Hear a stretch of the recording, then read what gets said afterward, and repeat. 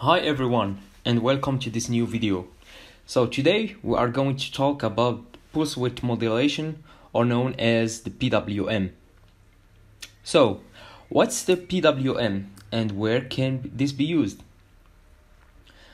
The PWM is used to control the power supplied to an electrical or electronic device.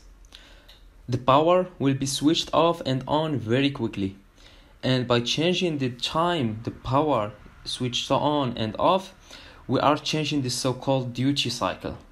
We will see how to calculate this afterwards. But why would we do that?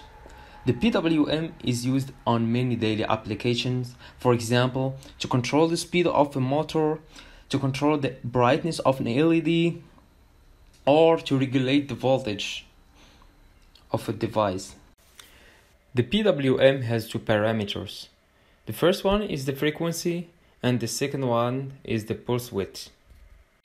To calculate the duty cycle of the PWM, it's very simple. You only have to divide the pulse width by the period and multiply it by 100%. You will get the result in percent.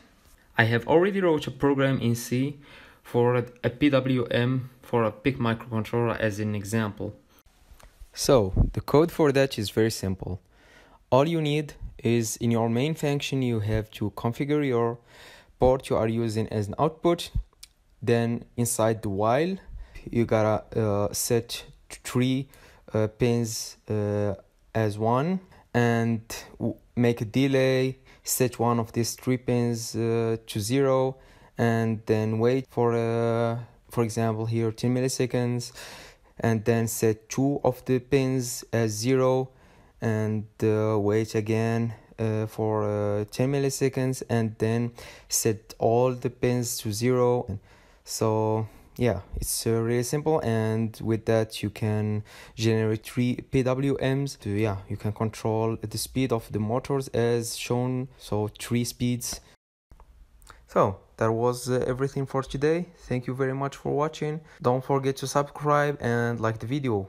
If you have any questions, just comment below.